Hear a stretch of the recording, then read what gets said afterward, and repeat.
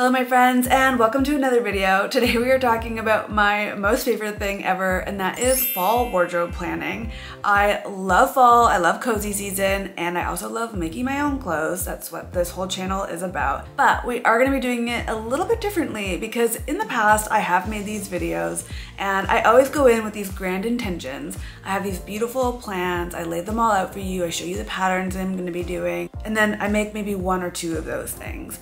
But what I have noticed is I kind of set myself up for failure by making these plans, and so we're doing it a lot more loosely going forward, but we're gonna have some structure because I've made a little worksheet for myself that I'm gonna be following, and I want to share it with you because it's gonna guide this video and it's gonna also guide how I make my wardrobe this season. So while I want to maintain some fun and brightness and playfulness, because I think that's what's been missing in my previous planning videos, I do also know that like my creativity personally thrives when it has like a bit of a container.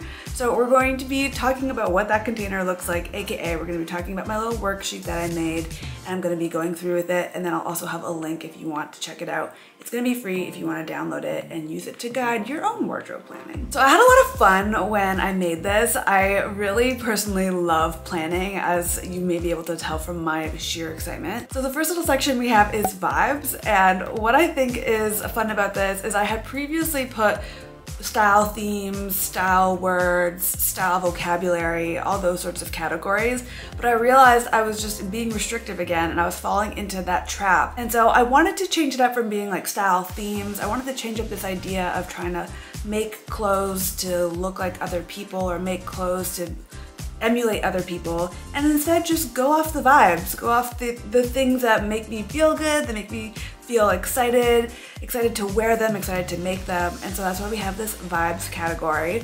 And in the category I have fun, playful, art teacher, I have color and neutrals, and then I have vintage, DIY, and high quality. And I think that these words really encapsulate what I want to do with my wardrobe this fall, but also just overall in general. There's a few people I follow on Instagram whose style is just so fun and makes me want to have fun, and that's kind of what I like want to lean into, is this like playfulness, this like art teacher vibe, or like even like kindergarten teacher vibe.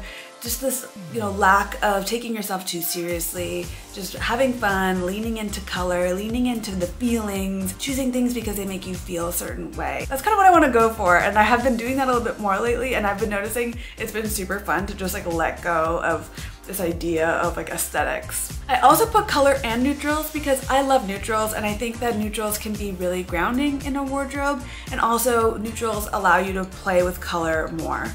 So like I'm gonna buy a plain black winter jacket this year. I already know that. I have it on my buy list, which you'll see, but I'm gonna buy this black jacket, but I'm planning on buying a black jacket so that I can have fun with different hats and scarves and accessories and shoes, and really like lean into, you know, the black being the canvas and then everything else being the fun. And then I put vintage, DIY, and high quality. So vintage has always been like a love of mine. I love finding those like really special one-off pieces at the thrift store or at vintage stores. That's always gonna be something that is a part of like my personality and my wardrobe.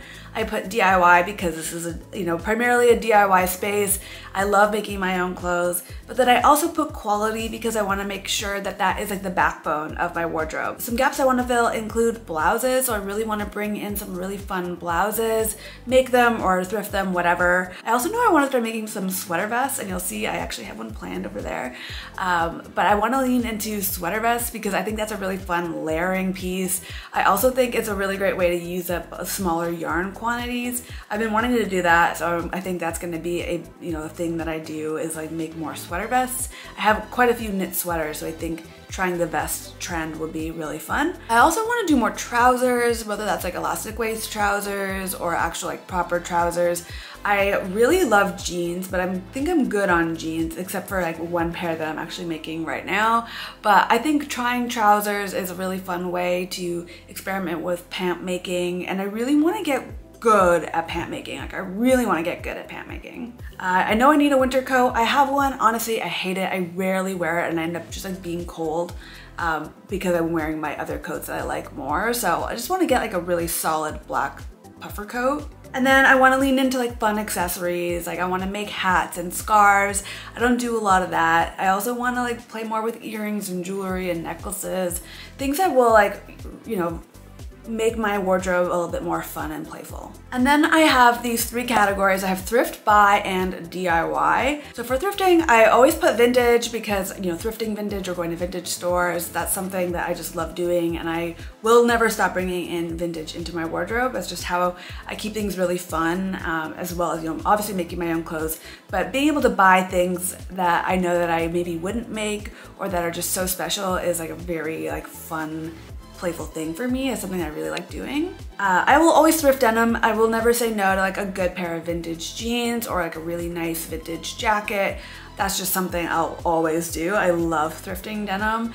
And then also men's button-up shirts. I do have a few button-up shirts that I want to make because that is a skill I'm interested in honing in, but I also know that I want to, you know, thrift more men's shirts because they're already done and they can also be DIY'd, which I have some ideas for I'll share later. And then fun one-off pieces that I am at the thrift store, kind of similar to vintage, but things that I'm like, that is so cool. I haven't seen that before. I really want that.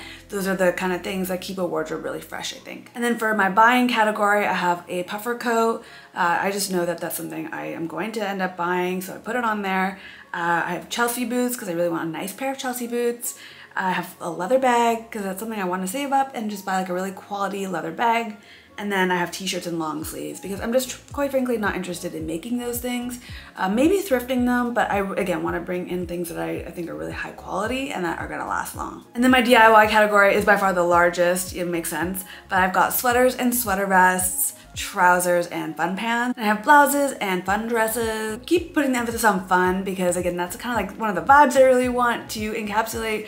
But also I think that when it comes to me and like my wardrobe, I just really like making fun things. It keeps me engaged and it has me excited to finish the project. So I keep saying fun because that's just gonna be a marker of like my interest in something, and it's gonna help me get things done and not leave these like projects to waste away. And then lastly, I've got upcycles, mending, thrift flips, embroidery, block printing, leaning into like the DIY, like that creative, fun, expression, playfulness, really experimenting, trying new things. It's something that I really want to try this fall and winter. So let's get into the things that I actually plan on making. I've got a few really cool things I'm looking forward to, so let's get into that. Okay, so my first knitting project is super fun. I've already swatched it.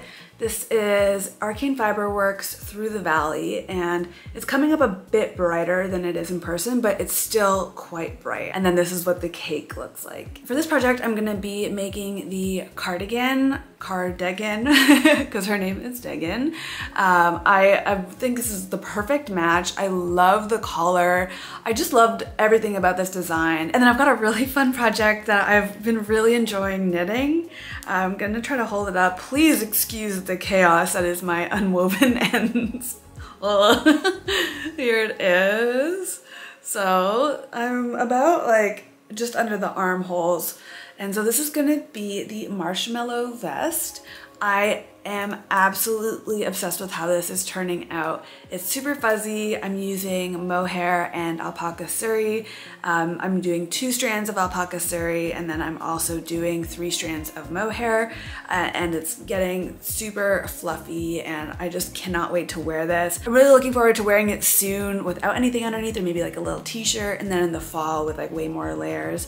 I think, again, this is like leaning into the sweater vest craze that I've been in, and I have a feeling I'm gonna be making more sweater vests in the future. So this is about as far as I've got so far. Honestly, this is working up really quickly. I'm really enjoying knitting this, and it's all using scrap yarn. So the nice thing about scrap yarn is it feels free. Like I didn't have to buy anything. I already owned all this stuff. So that's really cool. I can't wait to show you guys this. It's been super fun. Weaving in the ends is gonna be its own monster, but you know, that's a small price to pay. And then my last knitting project that I have on the go is this little sock. So this is a sock I've made before. It is Wise Hilda's basic ribbed sock. you can see what that texture looks like, as well as this yarn. And I can't remember what the yarn is off the top of my head, so I'll have to go in and put it in the description box or on the screen. But you can see this, it looks way more like fall palette in here. And this is definitely like a fall palette, but it really, again, has like those colors that I've been really wanting. Basically it's a rainbow, but I like how it has this really gentle striping with all the colors. It's so pretty. It's working up really nicely. And this is my favorite sock pattern. I mean, I've only made it one other time, but it is my favorite sock pattern. I really like a ribbed sock. I find it just fits the foot better. And then it's just a really easy vanilla sock. So I've been working on this during meetings. You know, if I have some time to like get a little quick knit in, I bring it with me on the metro. I just kind of carry a little sock with me now at all times. And then if I can get in a few rows, I do. So that's the final knitting project that I currently have planned. I have a lot of other ideas, but I'm gonna save them. I'm gonna save them because I think otherwise I'm just gonna have too many. So we have 3. I think that's a good number for now. Okay, and then we'll get into my sewing plans, starting with this fabric. Look how pretty this is. So this is a caddy cotton from Core Fabrics. I bought it myself, and it's gonna be a blouse. So I'm gonna be doing the zero waist crop blouse, the like longer sleeve, puff sleeve version. This is from Brigida Helmerson.